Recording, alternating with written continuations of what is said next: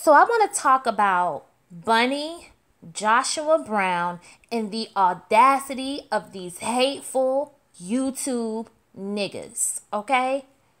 Now, I did a live stream very early this morning giving my thoughts on the Joshua Brown case, okay? And I want to let you all know that my opinion is different from a lot of people's because based on the information that I was able to find, I do not believe that the Dallas Police Department was involved in his murder, but I'll get into that in a minute. Now, after my live stream uploaded, a young lady commented and she mentioned Bunny. And I was like, at the time, I couldn't remember who that was. And then a little bit later, I was like, oh, snap. That's the black girl who lived in the apartment complex who recorded Amber Geiger. And apparently, part of her recording either shows the shooting of Botham Jean or the immediate aftermath. So Bunny was brave enough to take that recording to the police department, but the prosecution put her under a gag order. So she can't talk about anything that she saw, and they have that video, and the video has never been released to the public. And things got so bad for Bunny that she had to go into hiding. And this poor woman, brave black woman lost her job, and whatever type of work she did required her to have a professional license. They took her license from her too. So after Joshua Brown was murdered this weekend, you had these black men on social media basically acting like Joshua Brown is a martyr and suggesting that Bunny was weak for not being willing to testify and almost acting like they wanted her to be killed too. Now, before I go any further, for the intellectually impaired, no, I'm not saying that Joshua Brown deserved to die. But what I am saying is that there are some key details about his life that the media is either just glossing over or they're outright ignoring. Listen, somebody that he knew attempted to kill him in November of last year. And there were 2 suspects in that case. They shot him, but obviously didn't kill him in November, but they killed another associate at the scene. So basically, Joshua Brown was a witness in 2 murder cases. The murder case of Botham Jean and also a murder case where one of his friends was killed and where someone attempted to kill him. The actual person who attempted to kill him and actually killed his friend is still at large. The second suspect in the case was arrested and has been out on bond for a while. So I'm like, okay, those are 2 obvious people with a very obvious reason to want him dead, because he would really be the only person that would be able to testify against them, when it comes time for the murder trial in this other case. And the guy who was actually killed in that situation is a guy named Nicholas Diggs. Okay? And if you look at the most recent CNN story on the Joshua Brown murder, you'll see all of the information about the November case. So all of these men on social media, these black men trying to act like, oh, Joshua Brown died a martyr and he died for the cause and he was willing to testify and this other girl was too afraid. Joshua Brown was not willing to testify.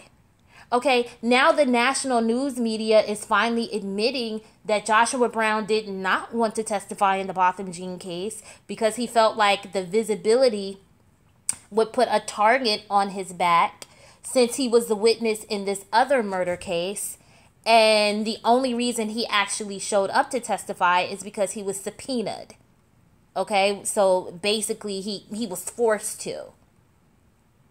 But you have this situation where the core of the issue is that a man was sitting up in his apartment and was shot and killed. And see, these niggas keep acting like they don't know the whole ass position that they're in this country. And yeah, I'm going to have to go there with you. Okay?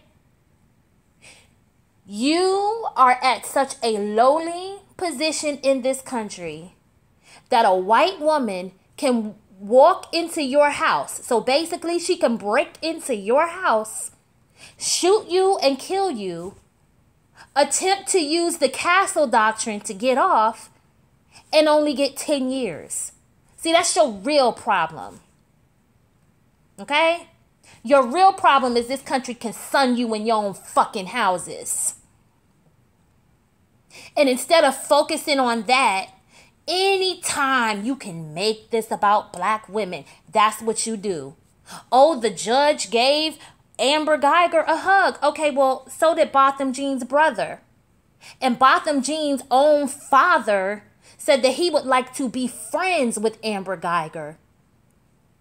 You know what? You know how fucked up you have to be to befriend the nasty piece of shit that killed your kid?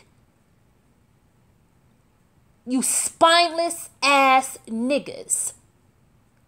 But instead of calling that out, it's, oh, well, the bailiff stroked her hair. Okay, but that man's own father wants to be friends with the woman that killed his son. So you ignore all of that. And then when Joshua Brown is killed this weekend, everybody ignores the fact that, 2 black men attempted to kill him last year. They ignore the fact that, this is an odd, set of events where he testifies in a high-profile case and then he's killed 10 days after he testifies.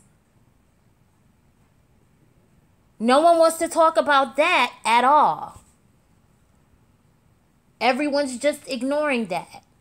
But all y'all want to get up here and do is say, well, the black woman hid and she wouldn't testify. She's a woman, probably afraid for her life, and who probably doesn't want to lose any more than what she's already lost.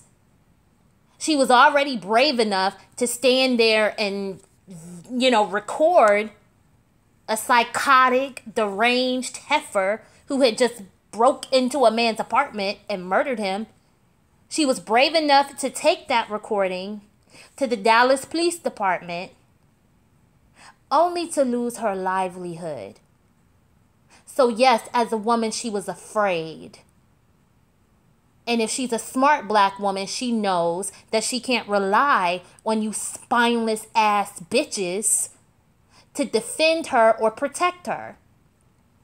And I bet you the majority of the people that raised that $30,000 in the GoFundMe were probably not black men. It was probably black women and other races of people. And I hope you bitches have all the egg and mud and shit on your faces if it comes out that the Dallas PD had nothing to do with Joshua Brown's murder. And if it turns out that his murder was just a typical, everyday, average nigga shit, where you dumb, ruthless, evil, barbaric motherfuckers get into dumbass disagreements with each other and kill each other over dumb shit.